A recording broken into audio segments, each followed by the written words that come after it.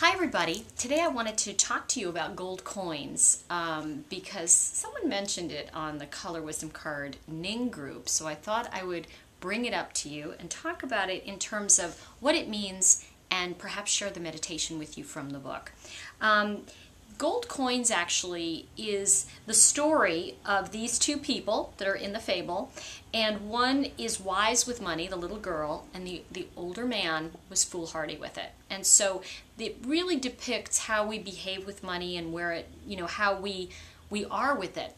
So with that, the key word, by the way, for the gold coins is abundance. And the quote is, "I only seek to give you what you asked for." So here's the meditation. Place some money in front of you. Have you ever thought about how many souls have touched this currency before it came to you? Feel the energy it emits from the other people having touched it. Can you run your hand over it and get a sense of energy coming from that money? Because there's a very powerful energy that comes off money, and if you can make yourself sensitive to it, you can connect with it and have more of it come back to you. The value we derive from money is not in the paper itself. It's the exchange of energy.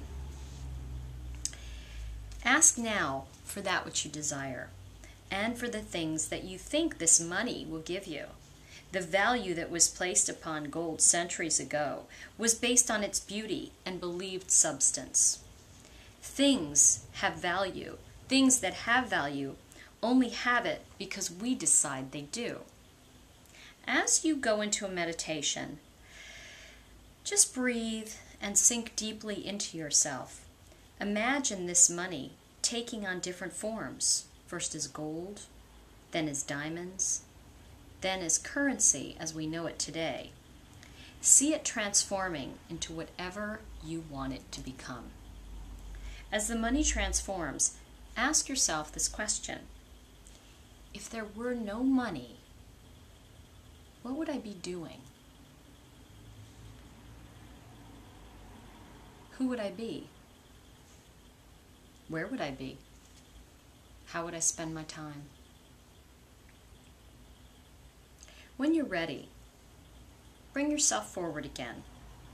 Before you just get up and kind of say, "Oh, that was nice," I'd like you to take a moment and write down 2 actions that you can take immediately to start yourself on the way to doing that which you desire. Whatever they are, they can be very small. It can be, if you decide that you want to write a book, it can be just get a pad of paper and a pencil and put it out, right?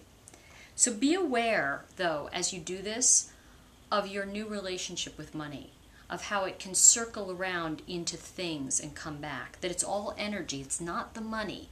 It's the energy expended and coming back, and it's the relationship we form with it.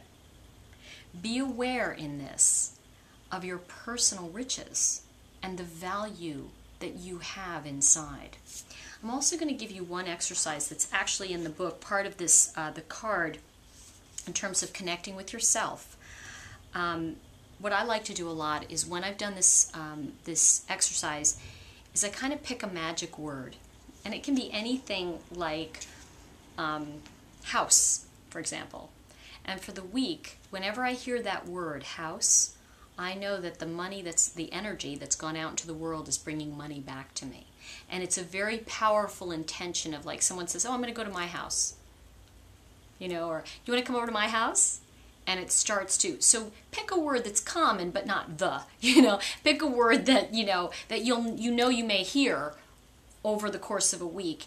And notice how your heightened awareness of that can tap into that energy of money and help it flow back to you. What we're doing basically is working on how powerful your intention is. I'll see you next time.